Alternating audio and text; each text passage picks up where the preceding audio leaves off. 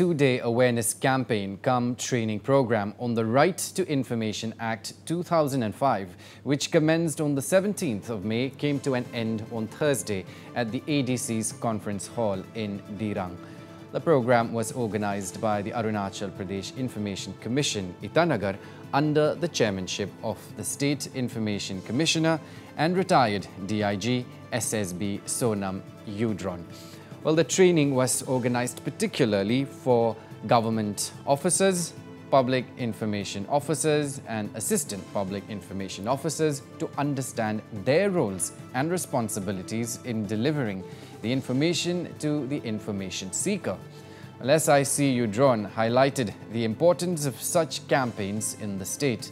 Well, she urged the officers to take due care in implementation of the Act.